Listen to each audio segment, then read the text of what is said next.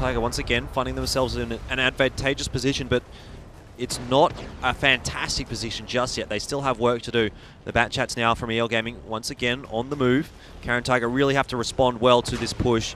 They have to find the trade win here. Guanren already taking a lot of damage. He needs to go down here before he gets many more shots off, but in the end, he's going to actually survive and long enough to get the majority of his shots off. And Dekamori Sane in that 113, he's really committed to getting that kill. Didn't manage to get it. Someone else did, though.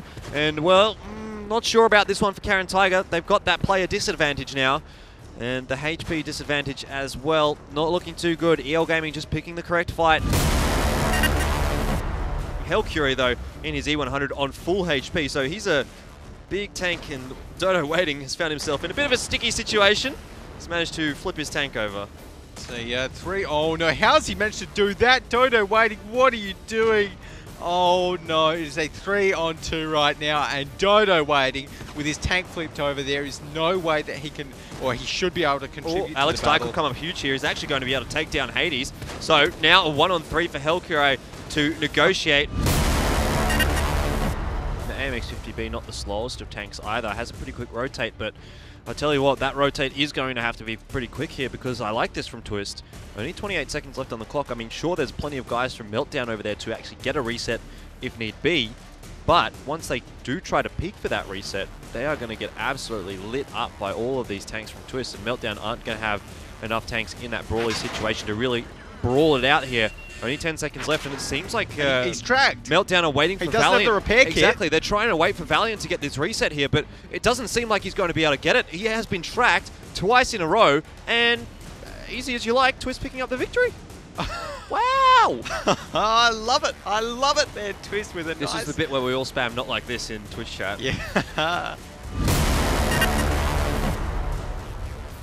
And now they've only got 28 seconds to work with here, and it's a fairly similar situation. They actually need to send someone down now. Yeah, they do. This is exactly the situation that we saw coming out on Ghost Town, and I really like this from Wargaming again.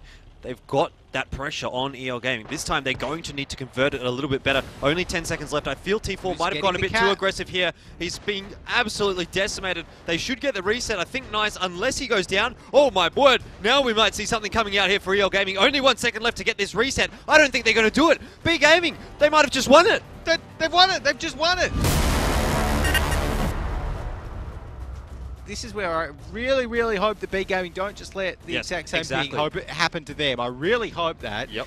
Because Tacky's not anywhere to be seen. Tacky's got a long time to get back on towards it, and Wargaming don't have an artillery to try and get these resets. At the moment, Wargaming have the fastest round, so even if this does go to the tiebreaker, well, we'll see what happens with this round. Tiltil Matil needs to get a reset. Please don't let this happen twice in a row. That would be absolutely insane. I might lose my brain. No. What is going on? They've just let it happen. No. They've just let it be. There's no way that happened.